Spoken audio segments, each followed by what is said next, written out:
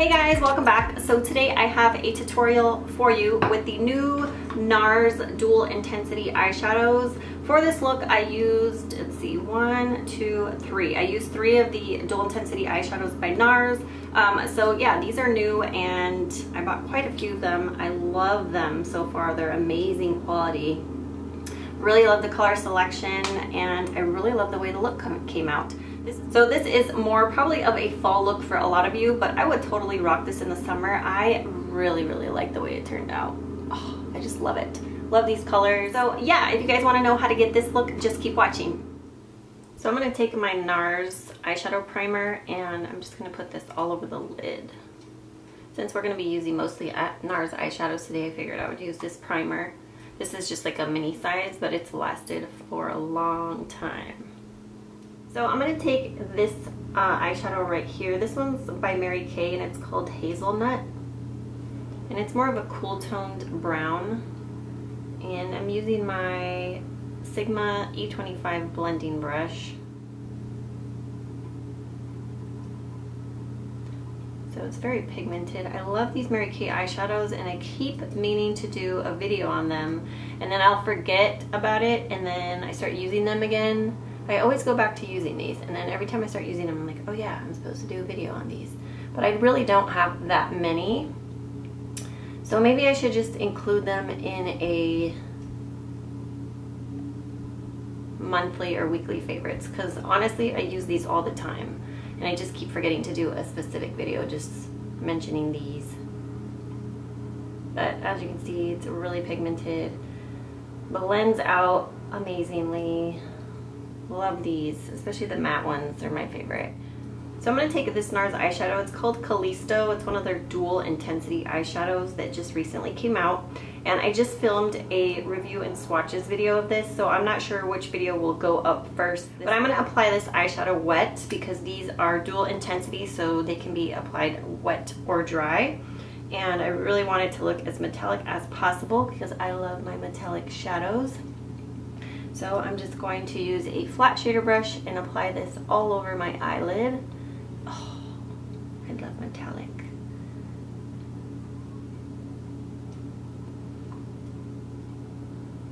And I actually think I'm going to use more than one, so I'm going to apply it more in the inner portion of the lid.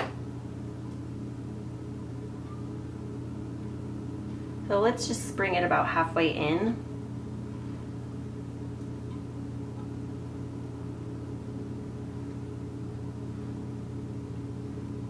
And when you're applying shadows wet, I feel like the best brush to use is like a concealer brush. That's something that's really like a flat paddle type brush that's stiff. So concealer brushes, flat. So flat concealer brushes tend to be the best type of brushes to use. Obviously I'm not using one right now. And as you can see, the bristles start to kind of bend back because it's not stiff. But I would recommend using like a more stiff brush for that. This eyeshadow from the NARS Dual Intensity line, it's the Desdemona, that's what it's called. I'm just going to wet my brush. I'm just wetting my brush on a wet wipe. That's my method. If you watch my previous videos, you probably already know that, but if you're new, that's how I like to wet my brushes. So I'm just applying this right on the rest of the lid. You can also apply these dry, so you don't have to apply them wet.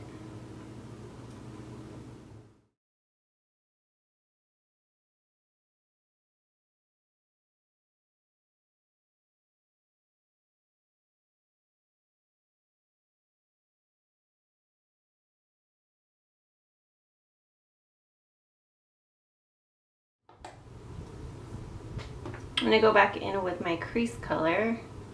I'm not adding any more eyeshadow, I'm just blending it out.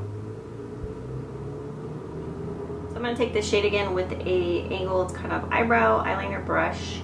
This is a really cheap brush from Studio Tools. I got it a long time ago. So I'm just going to apply this right on the lower lash line.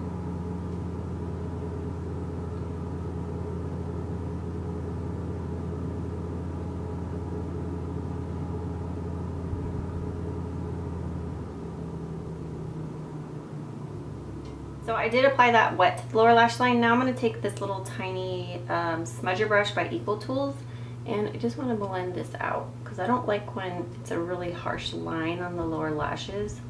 I don't think it looks cute. So next I'm going to take this one. This is the Dual Intensity Eyeshadow in Subra? I think it's Subra. It's S-U-B-R-A.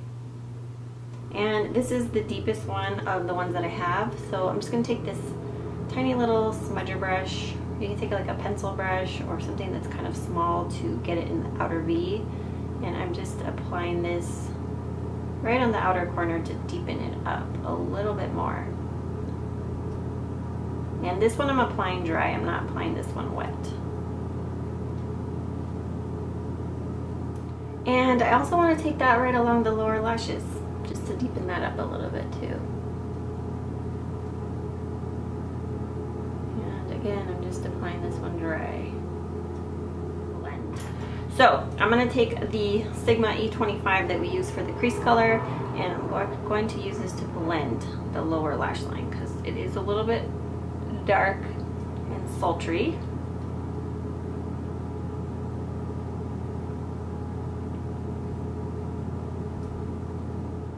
So I'm going to go back into the crease, blend a little bit more, especially the outer corner.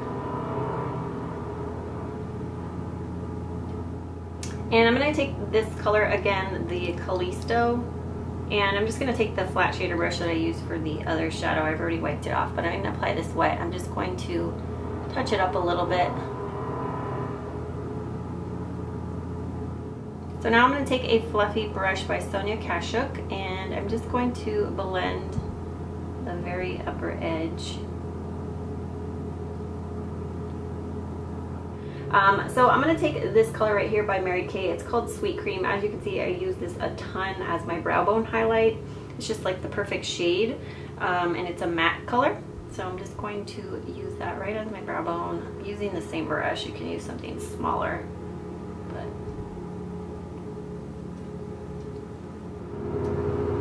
And I'm just going to go back through the crease color one more time.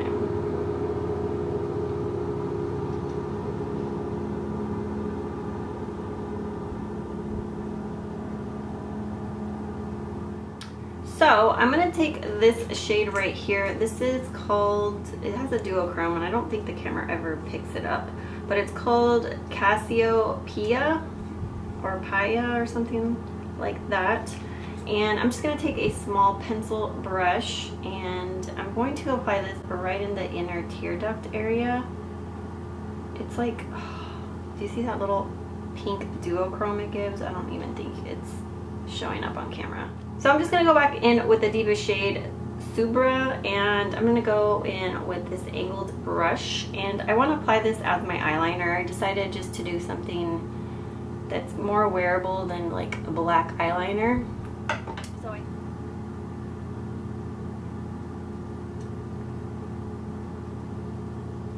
So see, it just defines the lash line a little bit more, so that's really all I want to go for.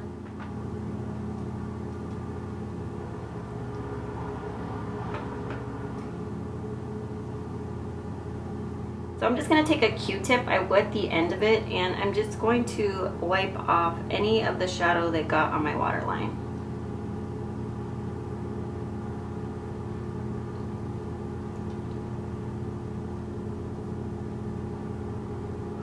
I'm going to use the Scandaleyes Kohl pencil, and this one's in Nude. NARS also has one. I might pick that one up because I heard it lasts longer, so I might try that one. But this is just a nude eyeliner. So I'm just going to put this on because it helps when you wear a nude eyeliner in the waterline. It really helps open up the eyes. When you put a dark color, it makes them look more closed and smaller.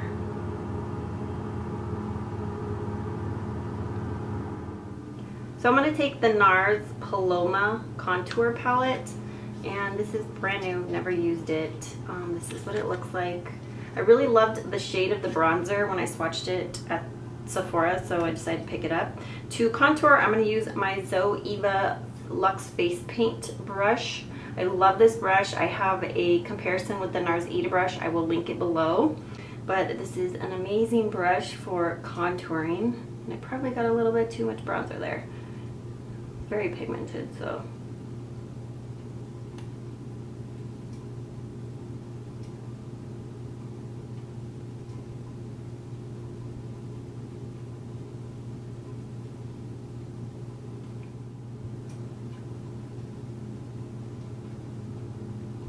It's so soft. I love this brush. If you want something less, you know, defined, you can use like a more fluffy contour brush or bronzer brush. Use whatever you have.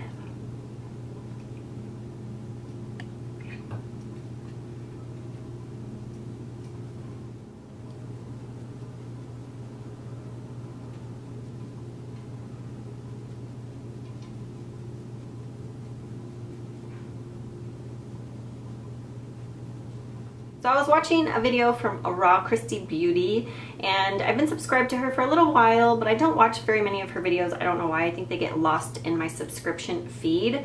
But I was watching one of her videos, and I think I was actually watching it this morning.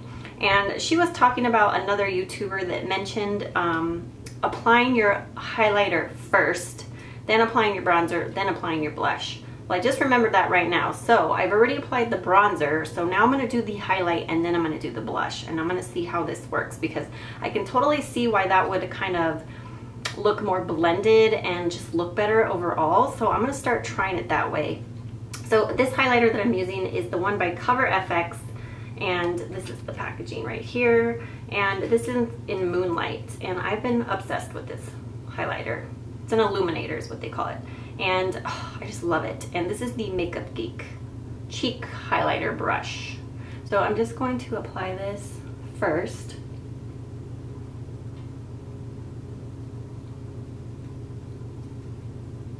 And then we'll do blush. You see how beautiful of a glow that gives?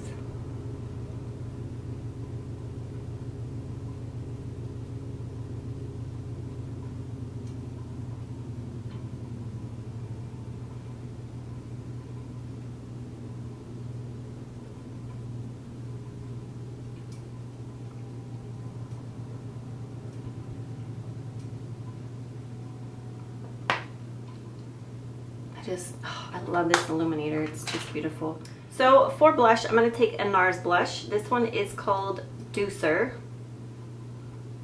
and I love this blush. It's just a beautiful neutral kind of dusty rose color. I love it. So I'm just going to use this Makeup Geek. This is the Makeup Geek rounded blush brush, and I'm just testing out some Makeup Geek brushes. So I'm using this one.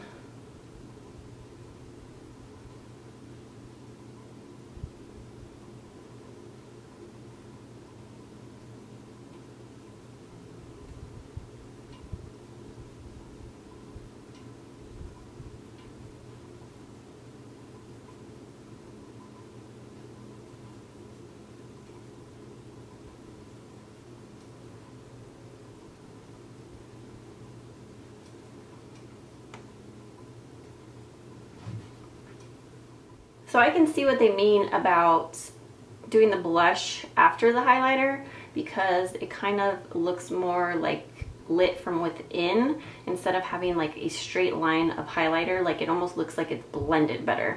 So I'm just going to go in with my blush brush. This one's by e.l.f. I love it. It's soft. It's amazing. So for my lips, I used the Urban Decay Revolution or Revolutionary lipstick. I don't remember if they're Revolution or Revolutionary.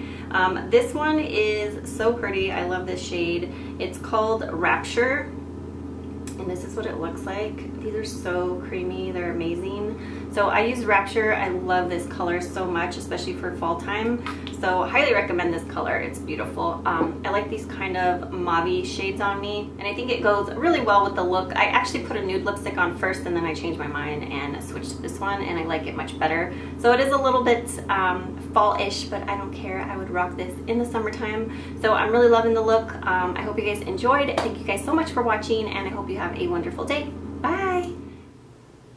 I just want to tell you what I'm wearing on my nails. This is the CoverGirl Outlast State Brilliant Nail Gloss, and I think this color is amazing. I love it. This one is called Grapevine. Isn't it just a beautiful, stunning shade? Highly recommend it. I love this. It's beautiful. Very, very pretty.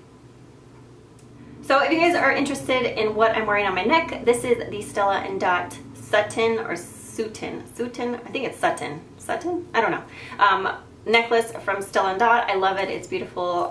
You can actually wear this green piece right here separate. You can detach it and wear that separate from all these other pieces, but it's a really great layering piece. It has gold, some beautiful green and blue, and it has true gemstones on it. I think it's beautiful. It pairs so well with like a white tank or white t-shirt.